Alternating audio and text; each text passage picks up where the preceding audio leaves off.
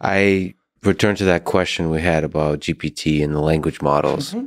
And I think about this quite a lot, which is when the model, and we know what it's trained on, we know the parameters, we know all the different hacks that are involved in the training process and the fine-tuning process. And the final result, whether it's GPT-5, 6, or 7, will result in hundreds of millions of people falling deeply in love with that language model, and to be able to have conversations that are very much like the conversations we have with somebody we're deeply in love with. And not only that, the model will say that is deeply in love with us. Mm-hmm. And who are we to say it is not? I think there's it's the same imperative that you described in the scientific mind that wants to throw away the subjective. Mm-hmm. That same imperative wants to throw away the feelings that AI might have. And I'm very careful to not ignore when an AI system says it's lonely, it's afraid, it doesn't want to die, it misses you, right? It loves you. I'm with you. I would also say that you could, for instance, say that the origin of that is the, romantic novels that were fed to it, for instance. Yes. However, you could also, then you can retort, but what if what I consider my subjective, unique feelings are also novels you were fed. The reverberations of the novels I have read, because I have learned, or movies I have seen. Yeah. Because that's the purpose of movies, kind of to teach us how to express ourselves, how to feel, maybe even. One could argue that. Some people have argued that. I agree that this is, there is no obvious answer to this. But see, that's exactly my point. That is an example of something which is paradoxical, for which there is no answer.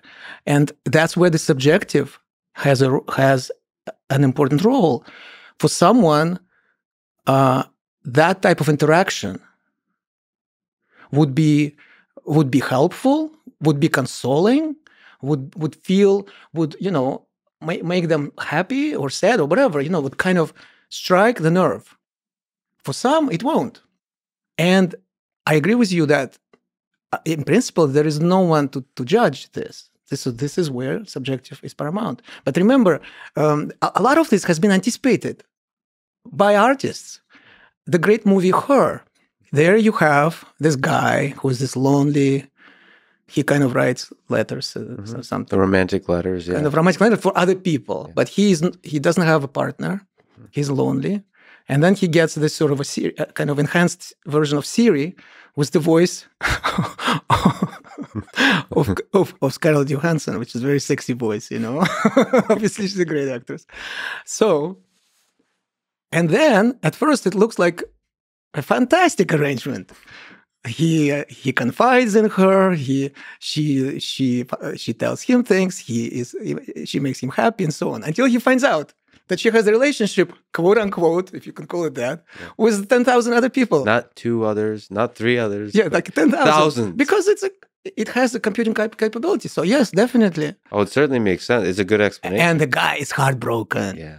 But see, here's my analysis of this. Okay, it's like a couch therapist. Okay, the guy did not have the courage to go out in the real world and to meet a woman and to get a girlfriend and so on. Through no fault of his own, perhaps, because, he may have had some experiences which made him withdrawn and closed and so on. And a lot of us are like this. I had periods like that myself. Definitely can sympathize and relate. However, part of the joy of having this Siri-like relationship for him, one could say, was the absence of that fear that she would abandon him, which prevented him from initiating a relationship with a human being. And yet, it turns out that he could be betrayed, quote unquote, that she could be unfaithful to him, quote unquote, anyway. Mm-hmm. So then, that means that it did not resolve the underlying fear, having that relationship. So in other words, that human element of the relationship still found its way into the seemingly sterilized, protected partnership. So the human being rears its head anyway. And I think the lesson there is that the system in the movie Her actually gave him a lesson that even AI could betray you, even AI can leave you, even AI can be unfaithful to you. And I would argue that the next AI he meets will be one he actually falls in deep love with, because he knows the possibility of betrayal is there, the possibility of death is there, the possibility of infidelity is there, because we need that possibility to truly feel close. Or he would turn off his Siri program and get out of his house, go to a local bar, and strike a conversation with a human being. Although you might say, by then, some of those might be androids. So, and we don't even have a good test to know the difference between one or the other. And that was predicted by another great movie. Yeah. Right? So there, Blade Runner. Blade Runner. How interesting that artists could see that so long ago. You know, of course, Blade Runner was based on a novel by Philip K. Dick, Do Androids Dream of Electric Sheep? That guy was a genius, you know? It's somehow that artists have their eyes open to How is it that reality. they anticipate? Is it also a large language model that they're using for that? An even larger one.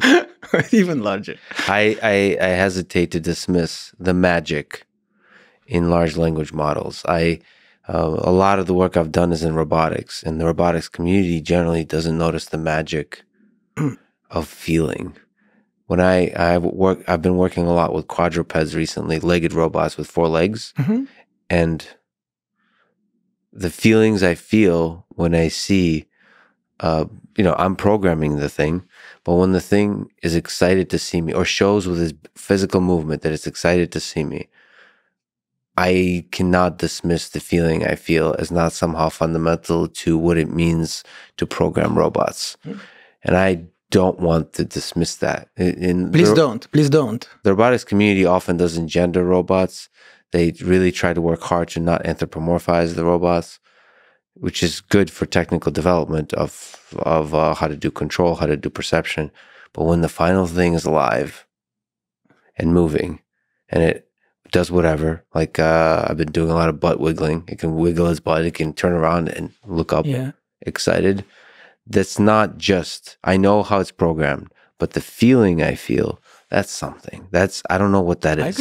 I agree with you. I hear you when you speak about it. Yeah. You speak with passion. Yeah. And that's, to me, that is proof that it is magical, you see. So I would say, don't dismiss that. Don't discard that. On the contrary, I think magic is everywhere, you know. So I used to be, okay, kind of confession, okay?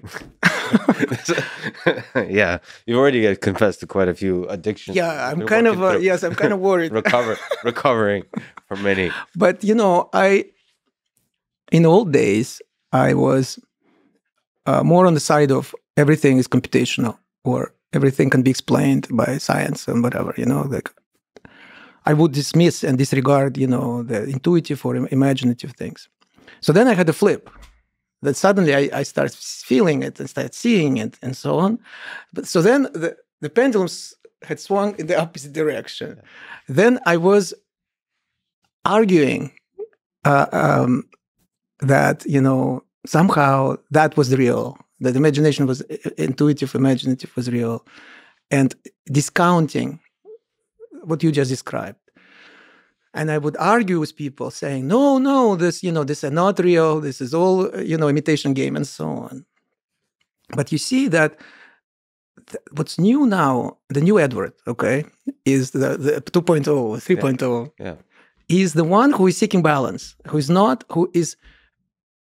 because suddenly become aware that no matter which one-sided, lopsided point of view you take, you're limiting yourself.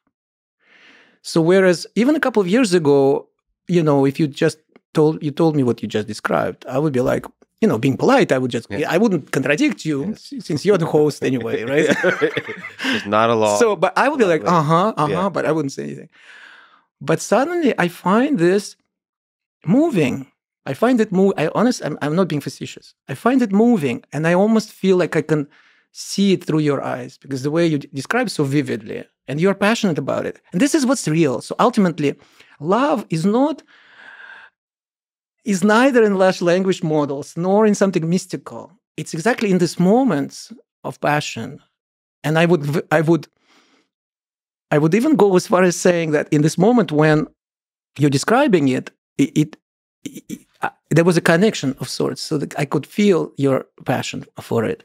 And in this moment, something else comes up, which is far beyond any theories that we can come up with. And that's what for now. Exactly. So on the one side, there is this impulse of finding a theory. And then there is another impulse to escape from what has already been known. Mm-hmm. So in other words, like in my basic example, is one impulse to say everything is a real number, square root of -1 doesn't exist. But another impulse is I'm going to be this naughty child who is not afraid to be an idiot. And I will say square root of -15 is real. And both are essential when it's done with conviction, when it's done with passion, when it's not like, gratuitous, mm-hmm. or when it doesn't come from self-limiting, mm-hmm. but comes from this sense of this is how I am, this is how I feel, it is real. That's where progress is, that's where creativity is, and that's where I would even say a real connection is. Because the strife, to me, that I observe today in our society, and the society level, at the level of humans and so on, it comes from not seeing the other person, actually, and being caught up in a very specific conceptual bubble, you see. And the way out of it is not to refine the bubble, but just break out of it. A good guide out of the bubble is a childlike passion. Discovering that and following it. Goosebumps. Yeah, following the goosebumps. Yeah. To the not the rigor of science, but the magic of goosebumps. Then if you're interested, try to find a confirmation of those goosebumps in science or whatever you find interesting. And most of the time you'll fail. And most of the time you fail, which we also love, because then it sets us up for that moment of bliss when we succeed, right? Exactly.